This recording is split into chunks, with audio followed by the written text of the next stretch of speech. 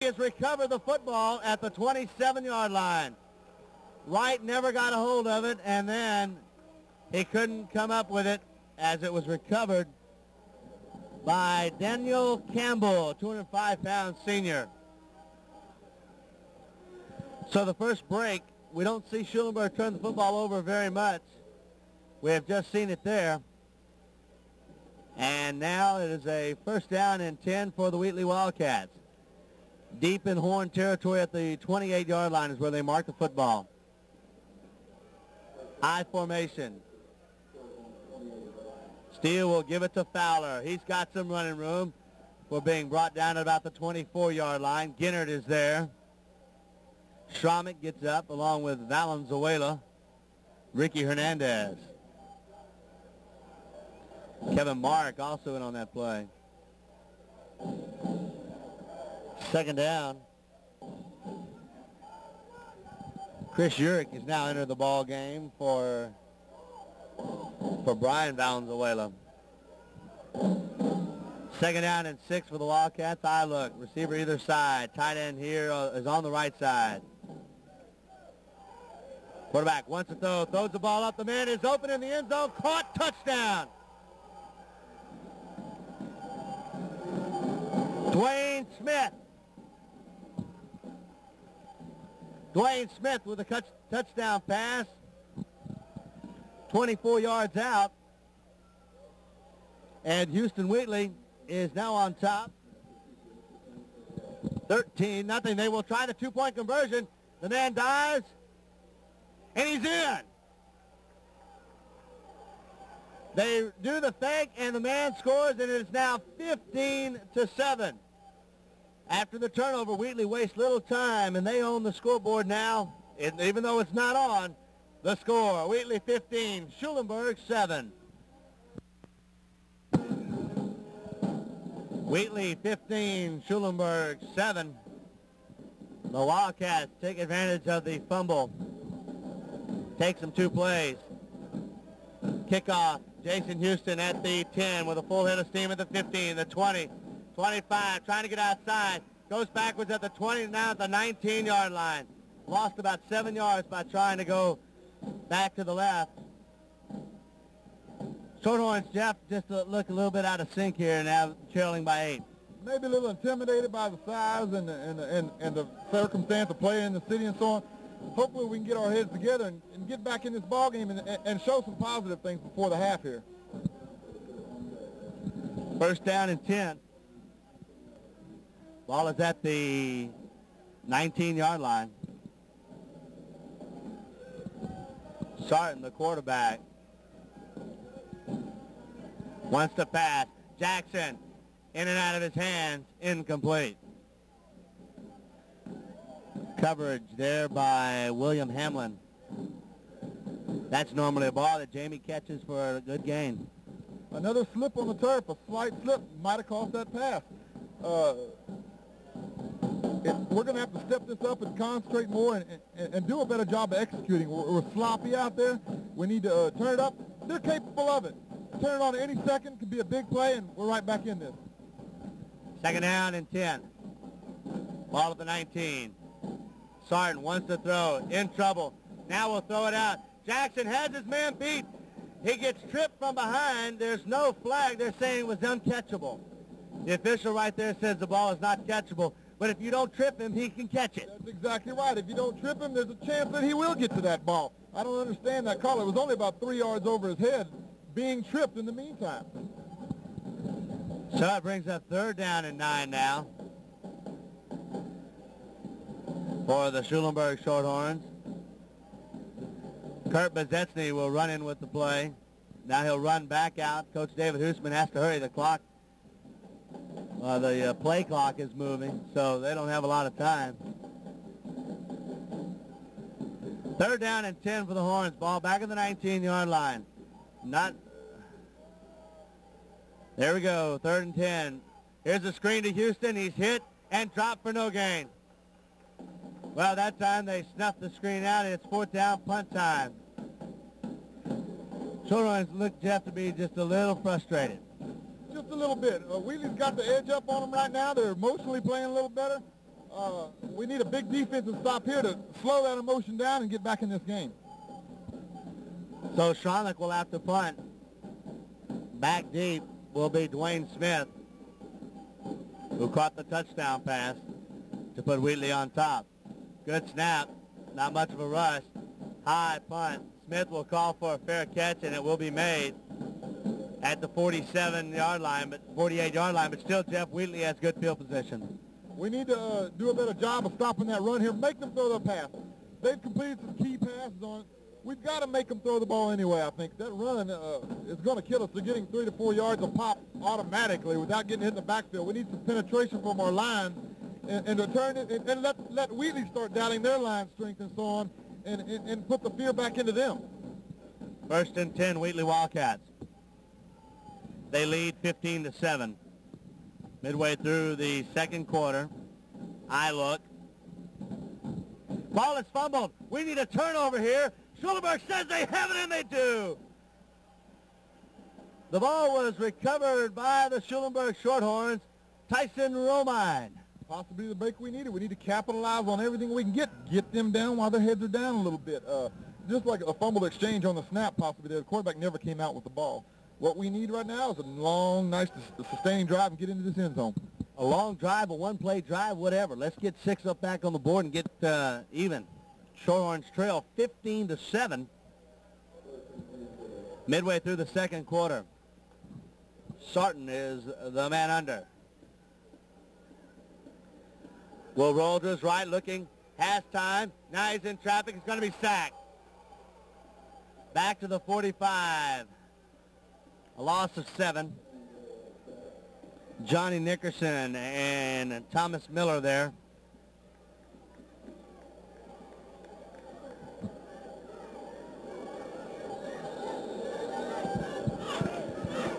Second down and 17 for the Horns.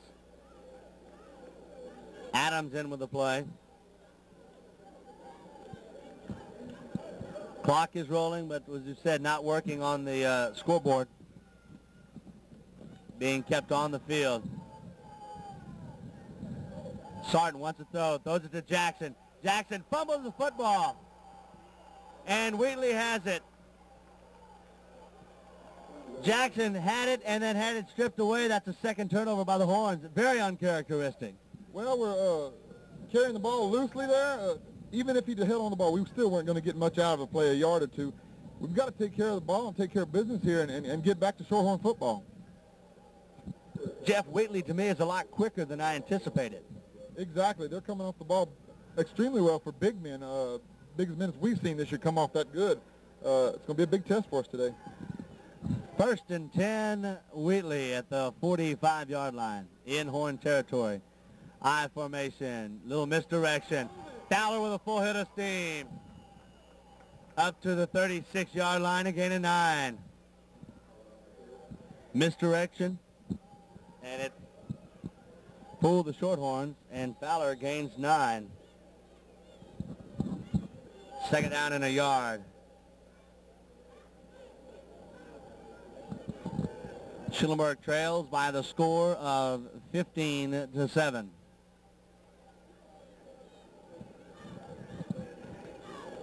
Second down in the yard for Wheatley. Steele wants to pass, being rushed, going to be hit, and sack attack. Big play. That's going to be Paco Valenzuela with it, and Sam Brown, along with Ricky Hernandez. Big play by the Shorthorn defense, Jeff. We're going to have to put the pressure on this quarterback. Don't let him have some time back there. A good sack there to, what did we lose, 8 yards on the play there? Loss of 7 brings up 3rd and 8 for the Wheatley Wildcats. Ball back at the 43-yard line. They need to get it to the 35. This may be a passing situation for the Wildcats. Tight end is on the right side. Keep an eye on him. He's made 2 big catches already tonight. 3rd down. Quarterback Steele wants to throw. Is it intercepted? No. Bezetsny with the coverage. They went to the tight end. He would have been well short of the 1st down. But the Horns defense holds to this point. It's 4th down now. Do you go for it here? Let's see. Wheatley looks like they're going to punt it, try to pin the horns deep. Why not? The way the Shorthorns have held on to the football this afternoon by fumbling it, that's not a bad option. I'm sure there's going to be an interesting conversation at halftime about getting your head in the game and so on. We need to capitalize on this. That was a good stop for Schulenburg. Good stop in the sense that just turning the ball over could have gave up easily and set up a score. Low snap. The punter will get it. Schulenburg playing return. The ball is going to hit, and we'll take a Shorthorn roll back up to about the 24-yard line. And that's where Schulenburg will take over. First down and 10 for the Horns. Schulenburg on the drive. We are in the second quarter. Wheatley on top, 15-7. We're nearing halftime. Don't know exactly official time on the clock. Shorthorns jump, no call. There's a flag. There's a pass out to Jackson. He's going to get one arm down. Late flags, Jeff, but that had to be offsides. It was offside on their right defensive tackle. I don't know what the delay on getting the flag out was pretty obvious. It was a pretty good motion before the snap too. So I don't know. We're just, these screens we're just setting up here are just missing. They're getting us by the shirt tail or so on. They're just missing a little more timing. We're going to have to face their quickness. They're going to have good quickness. We got to adjust to that and hopefully move on. Well, the coaches may also be trying to set something up. Offsides against Wheatley, so bring up 1st and 5 now. Yeah, one thing, maybe, everything has a reason. Maybe they're trying to set something up, bait them to biting on the inside and then throwing deep on them. We'll see. Schromick will split out here to the right now. Kevin Mark has split way out to the left. There's no tight end in this set. 1st and 5 Horns. They jump again. There's no call. Sweep it out to Houston. Jason gets away, and he's going to have it close to the first down. He's just one block away from a big gain. He's going to pick up 6 and a first down. The ball is moved up to the 35-yard line. It is a first down for Shorthorns. Jeff, one thing, not knowing how much time is on the clock, you can't just glance up there. It changes the strategy of coaches, too. It's hard to believe they couldn't get this fixed. They played games here last night, and if it wasn't working, why didn't they work on it overnight? Maybe that's we don't know what's going on with that. Sarton wants to throw, throws it out. Jackson gets leveled.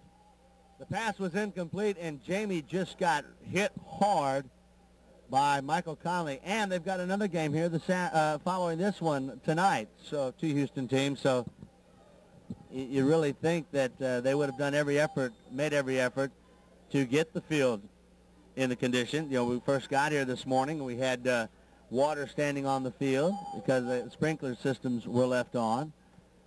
And not what you expected when you come to the big city. Here's a draw to Houston. Houston in the open field. But he still can't get away from the man. He's going to take it up for a gain of 5, but that's it. Brought down there by Dwayne Smith. It'll bring up 3rd down and less than 5 now.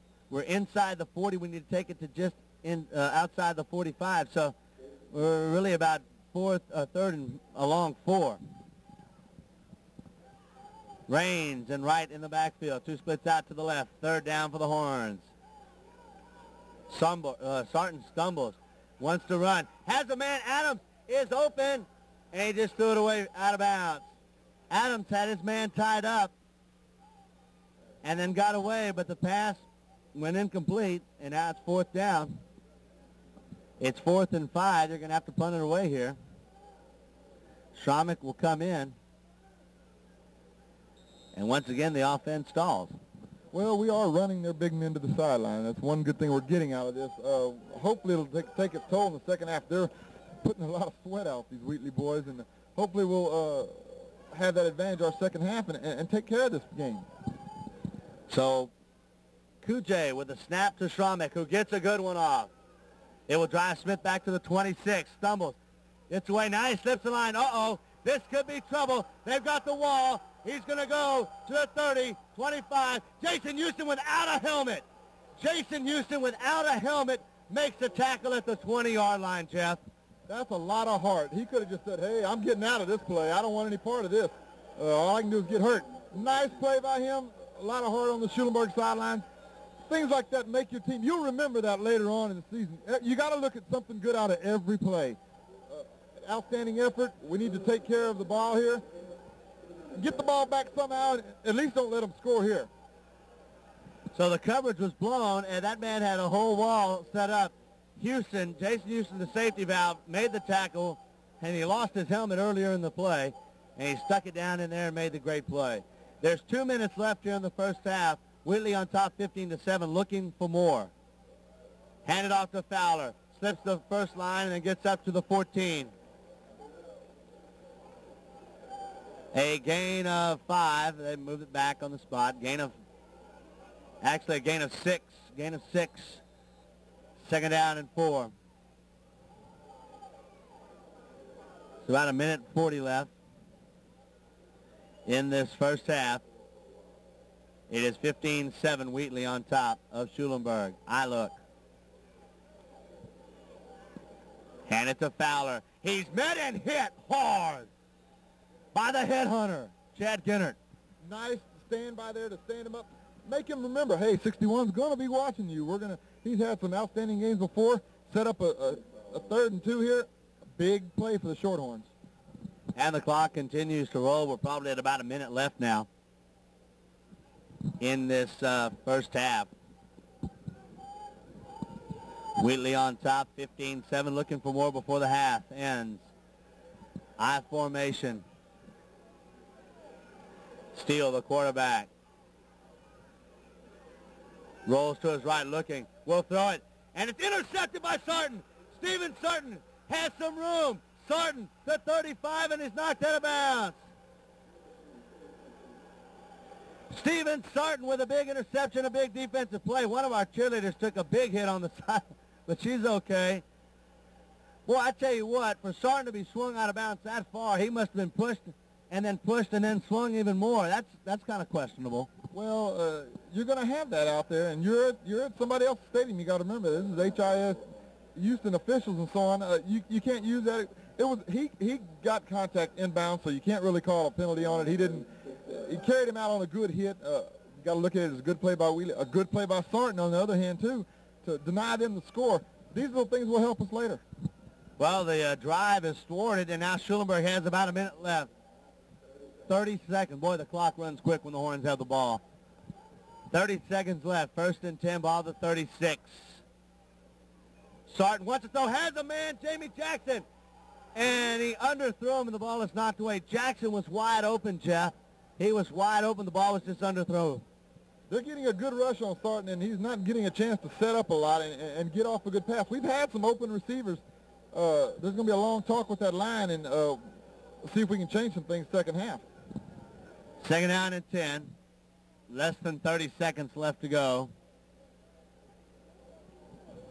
in the first half of play. It is 15-7. Wheatley on top. Throw it to Adams. Caught. Adams tries to get around. Still on his feet, and then he's knocked down. Shorthorns need to call a timeout, and they do. A gain of 7.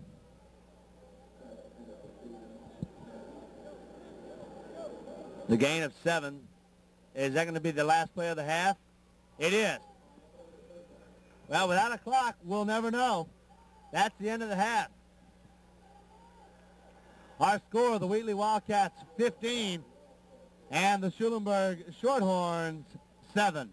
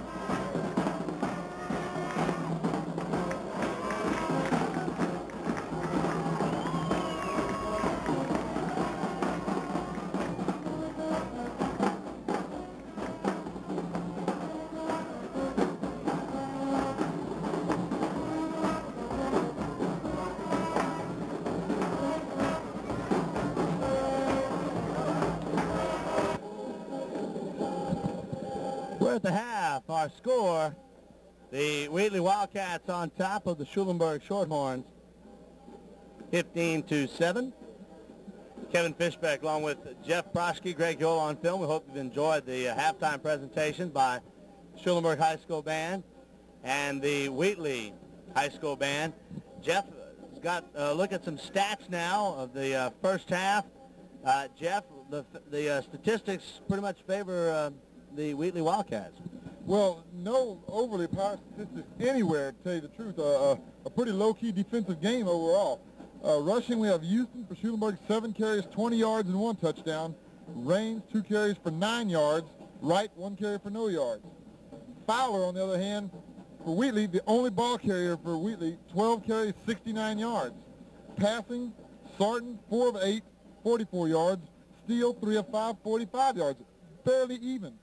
1 touchdown for Steele. Receiving, Jackson for Schulenburg, 3 for 37 yards. Adams, 1 for 7.